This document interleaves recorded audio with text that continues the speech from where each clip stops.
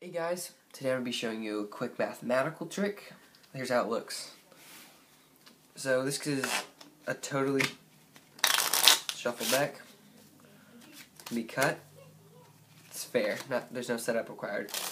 So we need a card selected. So say we stop there at the Jack of Clubs. So I'm going to lose the Jack of Clubs in the middle. Give it a couple cuts. We can give it a couple more cuts like that. And if we want, we can give it a fancy cut like that. So, Jack of Clubs lost in the middle. Now we turn to the first spectator and we ask them to give us a random number between 1 and 10. So, say for example, they choose 8.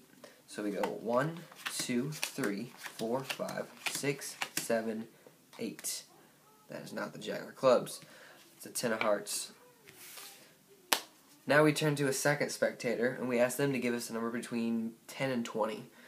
And say they say 11. So we go 1, 2, 3, 4, 5, 6, 7, 8, 9, 10, 11. And it's a 4 of clubs. That's not the right card either.